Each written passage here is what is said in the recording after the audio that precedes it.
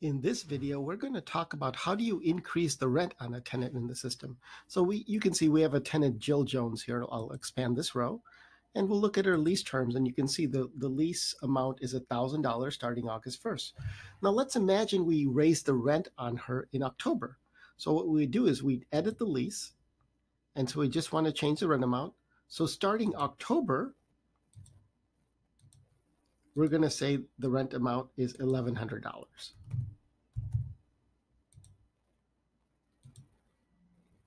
So as you can see now, for October and November, $1,100 is due rather than $1,000.